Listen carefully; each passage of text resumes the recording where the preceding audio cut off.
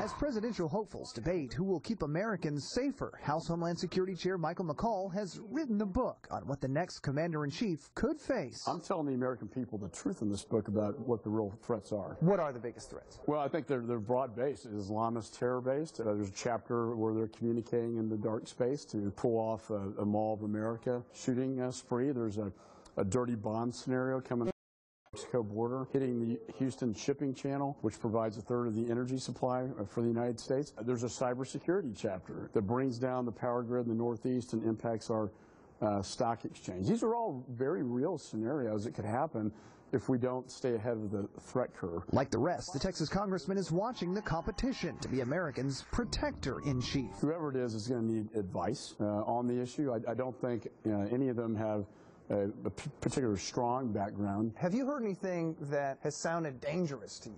I think, again, sometimes the tone and the rhetoric needs to be, we need to be responsible. I try to be responsible in what I say because they are watching. And they're seeing Americans increasingly fighting each other.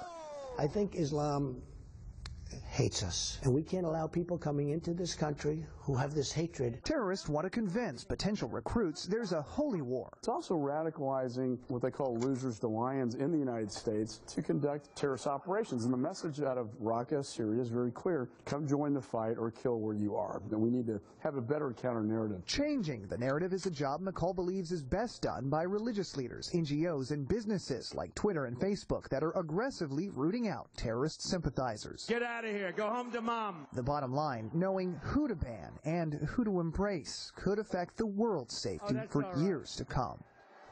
Get out.